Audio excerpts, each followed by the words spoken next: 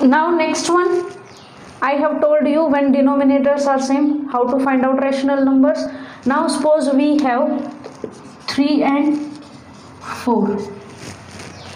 These two natural numbers or integers are given. We have to find out 5 rational numbers between these two numbers. Again, you can write it as 4 by 1 and 3 by 1. We can write it as like this. Now denominators are same. Now how will you find out? With the 5 से ज़्यादा किसी भी number से आप multiply कर दो इसको. Suppose I am multiplying with 8. Any number 5 से ज़्यादा से करना आपको. 4 by 1, 8 by 8. So it is 24 by 8 and 32 by 8. So now write down the 5 rational numbers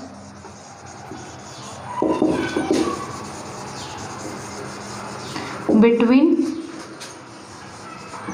3 and 4 are 25 by 8, then next 26 by 8, 27 by 8, 28 by 8 and 29 by 8.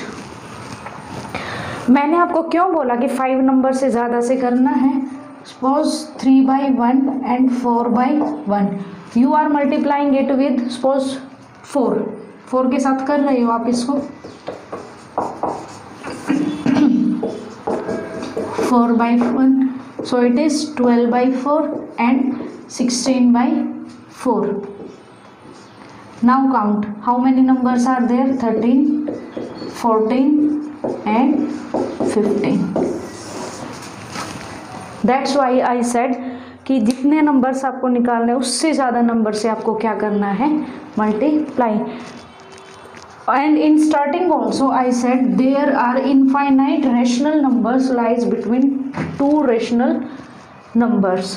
अब आप suppose आपने यहाँ 8 से मल्टीप्लाई किया, 10 से, 20, 100, 1000, with any number you can multiply. So we can get different type of numbers, and in these questions your answer may be different from the your partner, your friend, because suppose यहाँ कोई 8 के साथ कर रहा है, कोई 10 के साथ कर रहा है, जो तो it is not necessary that your answer should match with your friend. I hope this question is clear to all now.